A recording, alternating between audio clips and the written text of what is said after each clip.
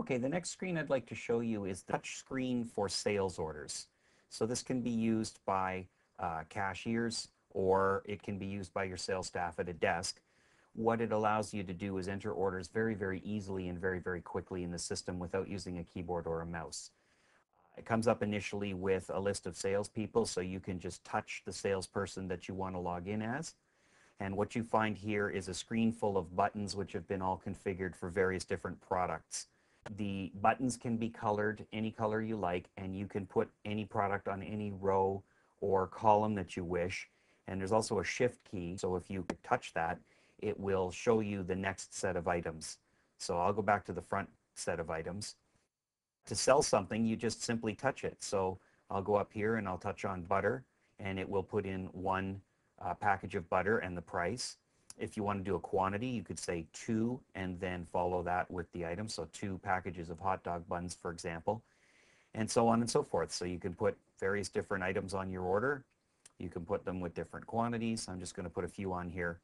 If you want to see what's on the order so far, you just touch anywhere up in this area where the products are, and it shows you how many, what they were, and what the prices are with your total and so on at the bottom.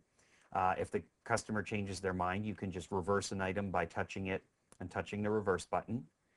And we can close this preview screen.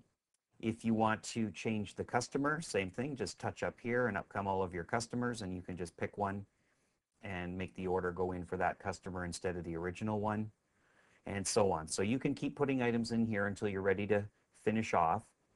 Then we can hit the payment button, and up will come a little screen here showing you the total. And if they're paying it by cash, you can fill in the cash amount and it will display the change.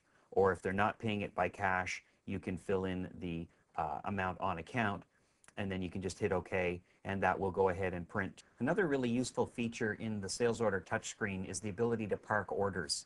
Let's say that a customer comes in, we choose them from the list, and we start putting in an order for them. So we've picked a customer, they order some of that, a couple of those, and then they decide to stop and go browse some more, and another customer comes in. So what you can do is you can park that order, and it will basically put the order on hold for a moment and allow you to put in another order.